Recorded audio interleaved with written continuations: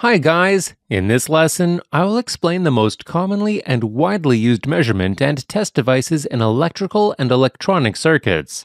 I will also try to show many devices that we may encounter in daily life. It'll be a nice video where you can find basic information about what kind of measurements are made with which device. Let's start with the most basic measuring instrument, the multimeter. We can take many measurements with multimeters. First of all, we can measure resistance, current, and voltage with them. We can also measure diodes, transistors, and frequency.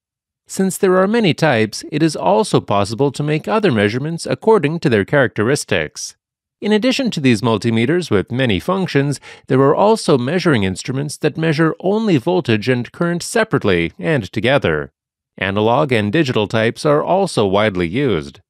A voltmeter is an instrument that measures electric potential difference, or voltage, between 2 points in an electrical circuit. It is connected in parallel with the part of the circuit being measured, so the voltage across that part of the circuit also appears across the voltmeter. Voltmeters are designed to measure a wide range of voltage values, from very small voltages to large voltages. An ammeter is an instrument that measures electric current in a circuit. It is connected in series with the part of the circuit being measured, so the current flowing through the circuit also flows through the ammeter. Ammeters are designed to measure a wide range of current values, from very small currents to large currents. A wattmeter is an instrument that measures the power consumption or production in an electrical circuit. It measures the amount of energy being used or produced at a given moment and is typically measured in watts. A wattmeter consists of a pair of coils, a current coil and a voltage coil. The current coil is connected in series with the circuit being measured, and the voltage coil is connected in parallel with it. The interaction between the current and voltage in the circuit causes a deflection in the wattmeter's pointer or digital readout.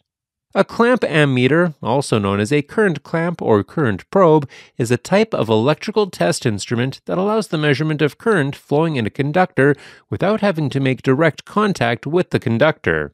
It works by clamping around the conductor and using the principle of electromagnetic induction to measure the current. Clamp ammeters are used in a wide range of applications, including electrical troubleshooting, industrial maintenance, and power quality analysis. They are commonly used in place of traditional ammeters because they are non-invasive, easy to use, and do not require the conductor to be disconnected for measurement. They are available in different measurement ranges, and some of them can measure both AC and DC current. An electrical tester pen, also known as a voltage detector or voltage tester, is a handheld tool used to detect the presence of electrical current in a circuit. It typically consists of a small probe with a pointed tip that can be touched to an electrical wire or component to determine if there is an electrical current flowing through it. Some electrical tester pens also have a built-in light that will indicate the presence of a current. They are commonly used by electricians, technicians, and enthusiasts to safely test for power before working on electrical systems. With it, we can check whether there is electricity in a socket. Non-contact and digital versions of control tester pens are also widely used. If there is electricity on the line in the socket, the light inside lights up. In this way, control is provided. Many of us have used it or seen it used. An oscilloscope is a type of electronic test instrument that allows the observation of varying signal voltages, usually as a two-dimensional graph of one or more electrical potential differences using the vertical or y-axis, plotted as a function of time, horizontal or x-axis. It is used to troubleshoot electronic circuits and to analyze the behavior of electronic signals. Oscilloscopes are essential tools in fields such as electronics, telecommunications, and computer engineering. They are used to display, measure, and analyze electrical signals, including voltage, current, and frequency. They can display AC or DC signals, and most oscilloscopes can also measure the frequency, duty cycle, and other parameters of signals. The most common types of oscilloscopes are analog oscilloscope and digital oscilloscope. A tachometer is a device used to measure the rotation speed of a shaft or disc, typically in revolutions per minute or RPM. Tachometers are commonly found in a variety of applications, such as engines, motors, and other rotating machinery. There are several types of tachometers, including mechanical, electrical, and optical tachometers. Electrical tachometers use a sensor, such as a magnetic pickup, that detects the passing of a magnetic field generated by the rotating shaft. Optical tachometers use a sensor that emits a beam of light and detect the reflection of the light off of the rotating surface to calculate the RPM. Tachometers are used in a variety of industries, including manufacturing, automotive, aircraft, and marine engineering. Infrared thermometers are used to measure all kinds of temperatures. With these, the temperature of an environment or surface can be measured in a non-contact way. With some models, it is possible to measure non-contact temperature between -30 and 650 degrees Celsius.